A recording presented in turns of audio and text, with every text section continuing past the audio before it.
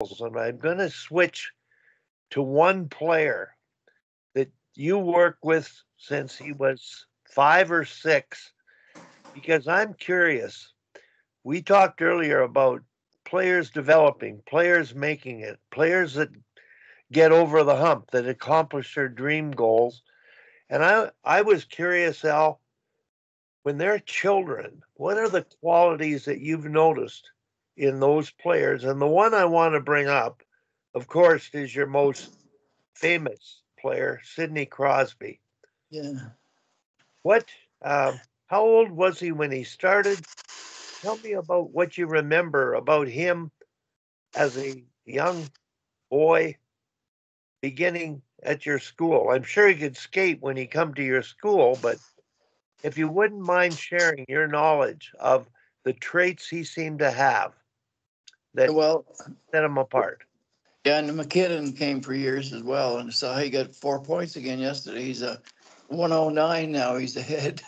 But anyway, Sidney came when he was about 5. He says 5 or 6, so I guess he didn't remember exactly what day, but he's very young. And he was always hungry to learn. He always did what he was asked to do. And he had come up through our system, and he used to come over for numerous weeks every summer, and he'd uh, he graduated to a demonstrator. And when they get their gold skate, they can become a demonstrator, and they sort of demonstrate and learn how to coach. And he came through that. Then he was a junior instructor, and so he left when he was about 14. It was the last time he was there, but he came back to train some, and we've been able Al, to. I'm sorry to interrupt you, but for those that are listening, Al's hockey school, he teaches fundamental skills. Nobody does that I know. And when he has a demonstrator, they can do the skating skill perfectly. And they wear these jerseys with demonstrator on their back, but they are able to demonstrate the fundamentals of mohawk pivots, forward stride, backward strides, tight turns, like details that are missing today in every level that I watch. Nobody skates technically as well as those demonstrators. And Al, I've always felt that watching them graduate to become a demonstrator, you have a skating program that did they go through it to reach a gold standard. It's a computerized program, and we had some help to develop that during the 80s. There was a dad that was really good at computing, and wanted to know if he developed the program for us, whether his sons could come to hockey school. And I said sure. So it was a trade off, and I had coached for years, and when I started the other program. We didn't mean to start. I was provincial youth coordinator with Department of Education. And so I had a pretty solid government job. And as you might say, so I just never meant to start a hockey school. I wanted to get kids together, maybe 30 kids for 3 years, and meet with researchers. And I met with Gaston Marcotte at Laval University, and he was one of the leading researchers in skating at the time. And I drove aboard my brother's old Honda Civic, and I drove to Laval and went in, and he wasn't overly welcoming. I think he just wanted to get through it, and I couldn't speak English, and he or French rather, and he didn't. Well, he spoke both, but I think he was more comfortable in French. But when he saw I was hungry, he got really excited because the teacher's always looking for the student, right? And he got up and started demonstrating in his office, and he gave me a whole lot of research that I had translated and on skating, and came down and spent time down in PEI, and it was a wonderful gift to have met him. And then I started doing following the research of Dr. Wayne Marino and a bunch of Larry Holt at Dow with Pierre Paget and all those guys, and started to learn proper techniques and what the research was saying, not just somebody's, doing figure skating moves and stuff like that. Although I worked with figure skaters one summer and learned what would apply to a great hockey skating program. And backward striding, forward striding, sharp turns, although the position of the body is different, it's the bottom part of the body is the same in the skating, those skating skills. So anyway, so we got to start it, and after a while, I was taking a couple of weeks off every summer, and the deputy minister of education in 1985 said, you know what? He said, I think you got to do one thing or the other. So I said, I guess I'll do the other, and so I put in my resignation, and I was actually job sharing. Somebody else came in and did my job for the summer, and the next spring, the government was promoting that, and but I had already resigned, and so we had to go ahead and develop it or starve to death. Well, I Al, guess I'm I- going in circles, Wally, so you better keep asking me questions. well, the question I've got here, it's more of why am I asking these questions and bringing these points out. Um, I mentioned earlier I'm watching double A, triple A practices, and they can do the drills. They play pretty good, but quite frankly, they can't skate fundamentally like you teach. And the one example I have, and I bring it up with Tom's team, the backward skating, and if they can't stride, they really can't play the game. So there's a lot of skaters out there that wiggle, they don't stride, they don't develop power, they don't have posture, and they're doing the best they can, but they haven't been taught how to stride and mohawk pivot. In fact, they're giving up on it with surfing.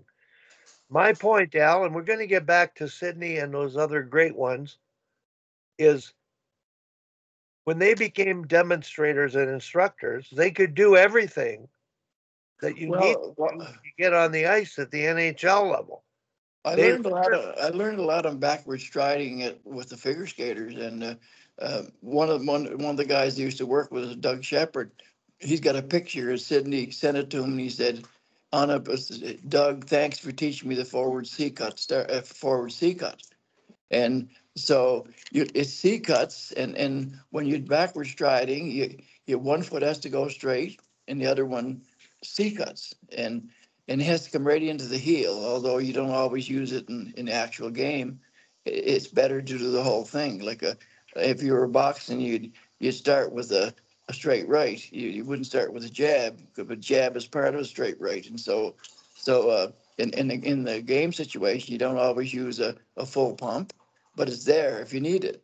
And so we have our skaters, they'll skate around the net, and they'll come to the blue line, they'll mohawk towards the boards, and then at full speed, and they can backward stride and they don't lose any speed. They can go just as fast backward striding. And then we go the other way to make sure they can mohawk, open mohawk. If forward to backward is a little different, but when they turn on the other blue line to go forward, they open up. And I see if you cross over, you're dead in the water. McDavid and those guys love the guys that cross over, because once they cross over, they're gone. You're caught. So you don't cross over, but I see them all the time in the NHL. They're crossing over, and some of the superstars can skate a little bit and backwards, and then I see them going for the pucks, and they're not shoulder checking, and we teach that in novice, shoulder checking, and they know why, so that they can see where the pressure is and where their support is, and they learn all those things as novice, and they teach it. And kids, I think one of the things, Wally, that we've spoken about is that uh, people who coach have got to realize how brilliant kids are.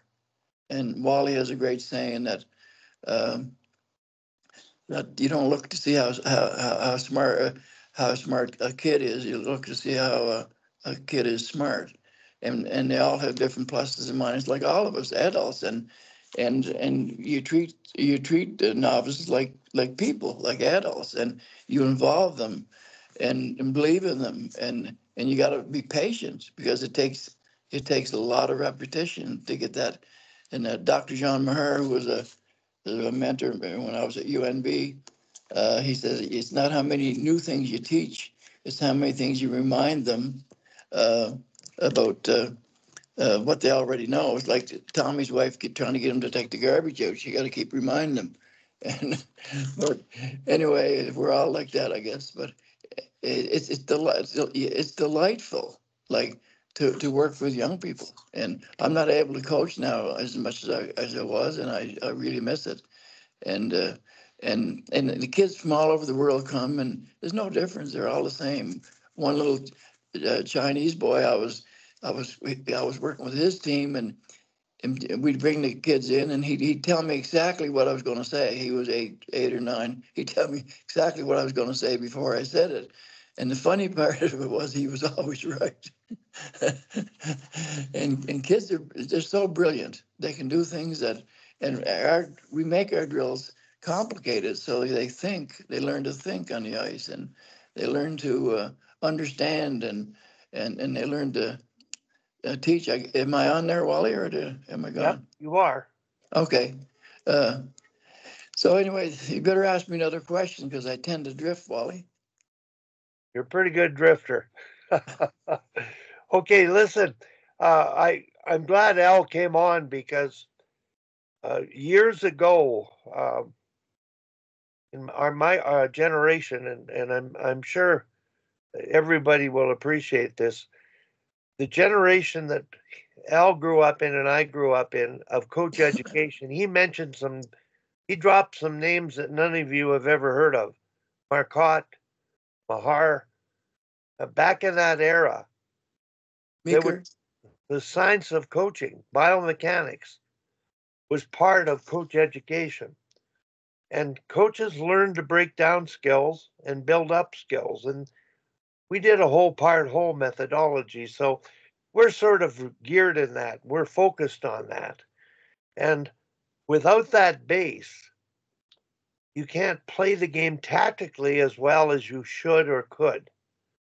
So that base is something that average coaches don't teach anymore. And I don't know that there's that many specialists that can even teach it like Alan does at his schools out east. And it's really, and I'm sure you know, my hair is getting grayer. I'm not losing it much, but when I watch it, I just see so many teams go 2 hard laps between drills. And the team I had last night, I talked to the coach who I was evaluating for development one, and I just reminded her, have them do some striding laps. Just sit tall, ride a horse, get that posture better, because they can't skate backwards. They can skate, but it's not as fundamentally sound as it could be, so they can play a more advanced game. And that's my point is we've got to master those fundamentals somehow. And the skill between drills idea, and that means striding backwards, forward striding and gliding with a good side push. These are fundamentals that, we just get into the drills, we get into the games, and we can teach skating. I would like to compliment one coach last night who has been doing exaggerated deep squat skating. And I watched his team practice yesterday. Their knees were ahead of their toes. They could skate.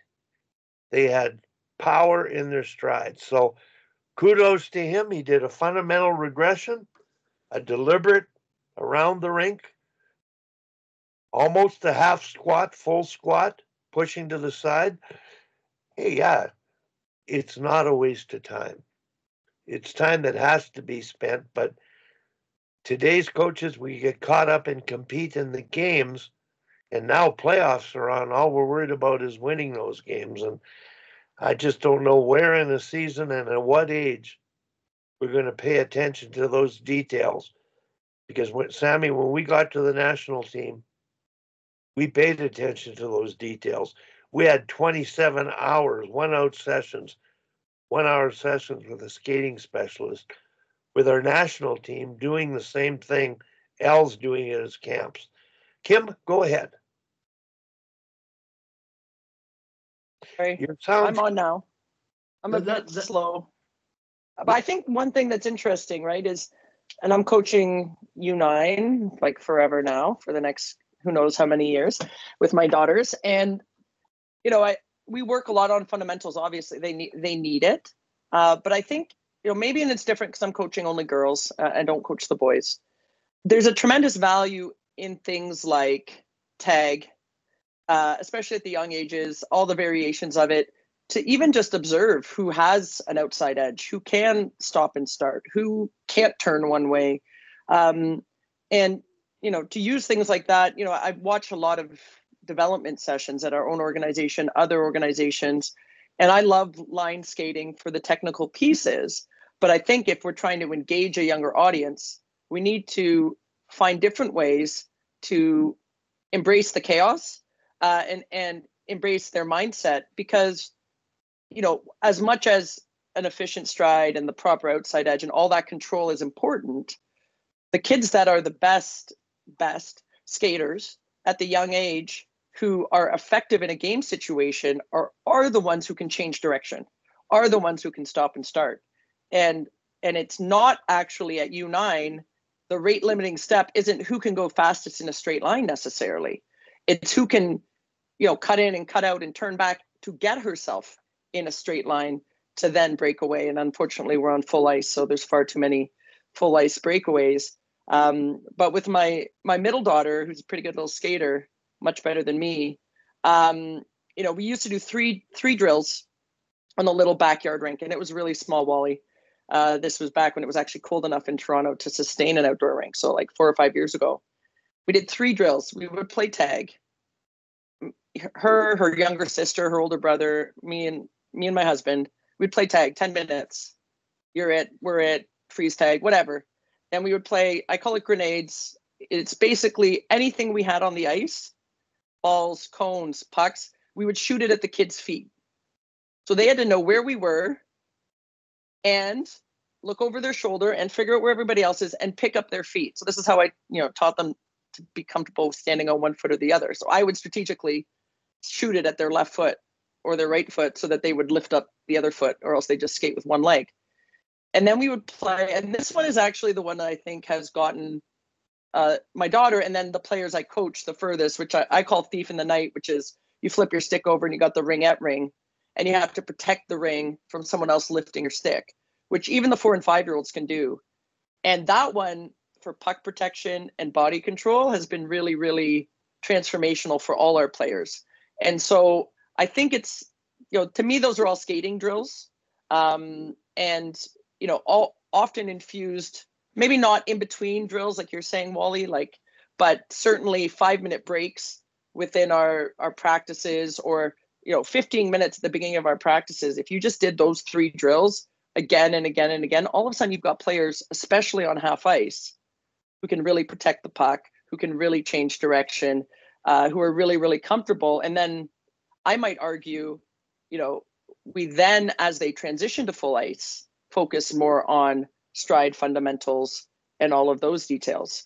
Because of that, I'm just curious, maybe Alan's thoughts or anyone on this call's thoughts, what our priorities are in terms of teaching when we're half ice, because I haven't taught any stride. I've taught them how to skate backwards and how to forward stride, in basic terms, but I'm not teaching it in the way I was taught it, as like your sole mode of transportation to get down the ice, because on half ice, you almost never get into full stride.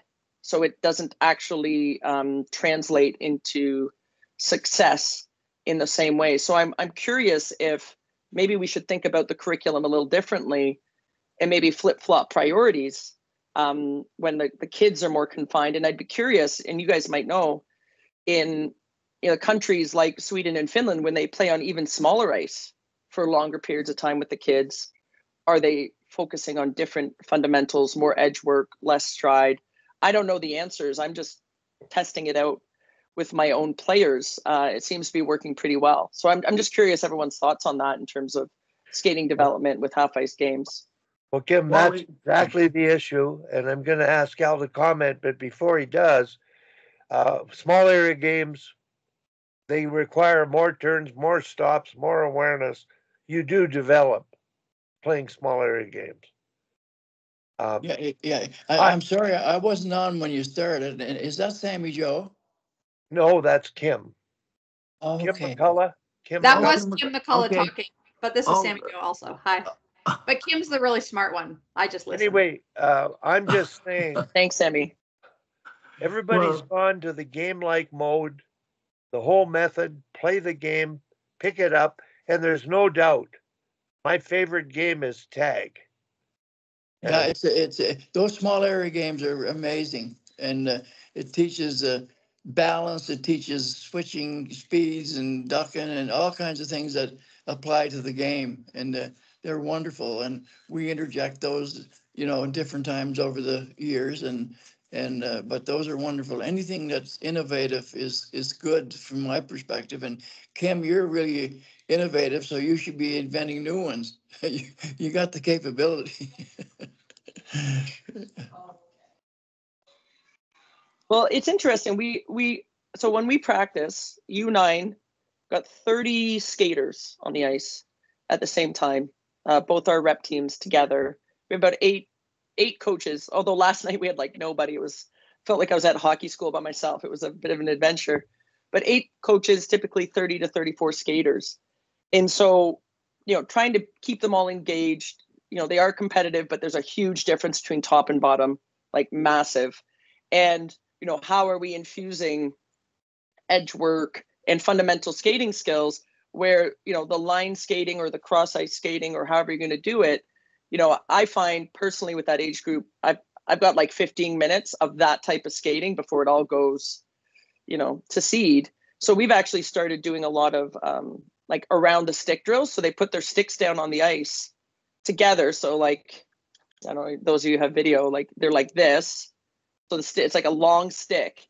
And then they do like inside edges, outside edges, and then we play tag around these sticks. And I can get like 30 minutes of that. They never get bored. Like, and it's really easy logistically for those of you who are coaches and hockey school instructors. Like, you don't need to get them in lines. There's no cones. There's no corralling of anybody, right? You can teach from the middle, and you don't even need to bring anything with you because it's their own sticks on the ice. But for the young kids, it's been really good. And then I started doing drills where it's just like chaos. They jump over the sticks. They turn around the sticks, like of everybody's sticks. There's 34 sticks on the ice, and they're just using that to execute different skating skills around. So yeah, definitely like being creative, but I'm just finding this my second year coaching U9.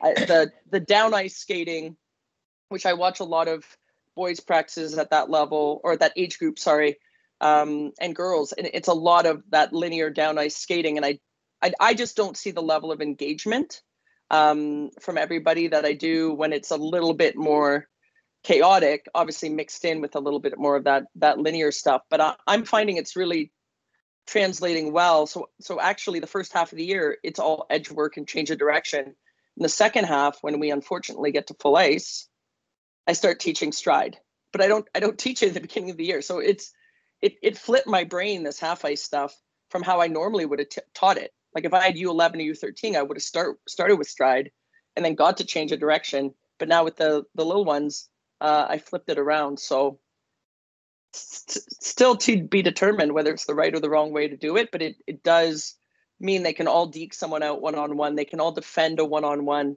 They all have a lot more agility than players that have done just a little bit more up and down skating. I'm just going to ask Greg Revac, chaos, and what Kim's talking about, because I know, Craig, that you're really into this kind of whole method of learning. Can you comment on that? What we've been talking about, Greg?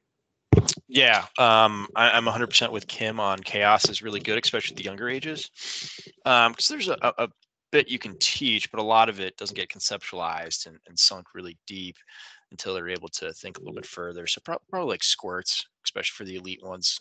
I think it's U10, but squirt level. But I love the chaos. I think from how do we teach it, line is kind of the old way, and finding new ways to create, whether it be chaos. I love a good one called follow the leader. Just you can follow the leader all the way around, so the coach can provide a great demonstration, and the kids can follow around and just get them moving, particularly at those younger ages. And then just finding ways to put in chaos, and you can do constraints led approach where you get points for doing certain maneuvers, rather than just going for straight up goals, and finding ways to encourage the movement pattern that you want. But I mean, there's still the tried and true, progressions. How do we get there? And finding ways to teach rather than just pure chaos all the time. But there's value to both sides, and it's how do we utilize those as coaches, and when's the right timing, and whether that be in a season, in an ice session, in an age group, etc.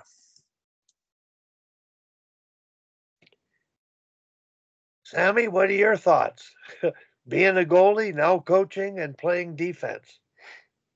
I mean, I love this conversation, and running a hockey school now for the 27th year.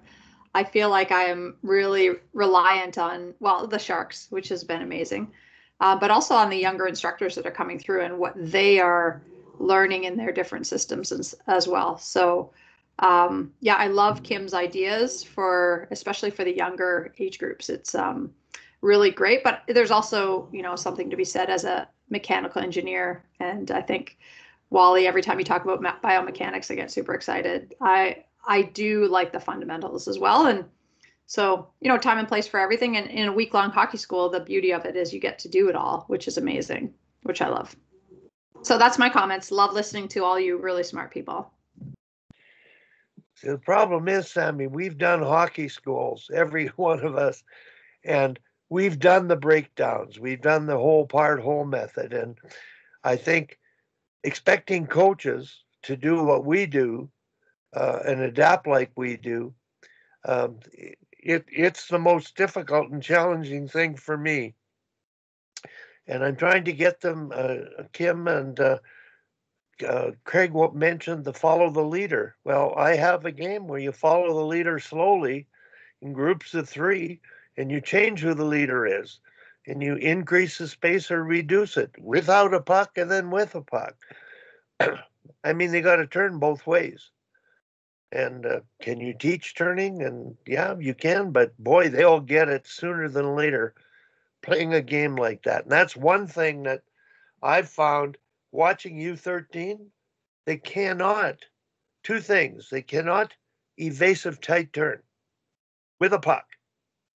And they can't translate that into a breakout in a game. U13, AA hockey. They can't use the evasive tight turn in the offensive zone to game time and space. And those that can don't look and see the ice to make plays. Now, the 1 or 2 kids that go on, they can do it. Not great. And I'm observing U15s and U18 players here. I don't see hockey IQ with a combination of tactical skills being used. So I'm caught up with how can we get all players to keep improving. And when I look at Al's players that have come out of his school and the 2 names that we've started this with, Sidney Crosby and Nathan Mackinnon, fundamentally, they're probably the number 1 and 2 fundamental, have the best fundamental base of any of them. The only other player I would compare to them skating wise is Barzell. He's done some very special work on it. But that's my concern, and my role as a mentor this year was how to get them to evasive tight turn. And of course, the first thing I noticed is breakaway skating. Kim, you say whole ice hockey. Well, you got to be able to breakaway skate and whole ice hockey if you want to win games. And that means don't hold 2 hands on the stick and get the puck in your feet. That you can't accelerate. So those things can be taught in a fun way and a competitive way, but they do have to be taught and spend time on them. And I don't think it's a lot of time. It's just teach it, it gets done. They need to be reminded of it, like Al mentioned. One of those sports scientists said it's just a reminder of what you've done already. So, Al, do you have any comments to throw in? And then I want to just ask Jordan for a question or 2. Al? Well, Wally, we start all of our programs, like if we have an hour and a half on the ice, the first half hour goes to skating. in every aspect, and the youngest, because if you can't skate, you can't build on it. You can't build anything else on your skill level. You know, it's hard to carry a puck and go in different directions if you don't know skating technique. And so that's if I had an hour and a half, what I normally do with the spring team, I'd have 2 hour and a half sessions, and we would have a first half hour skating each time, and sometimes 20 minutes, mostly half hour.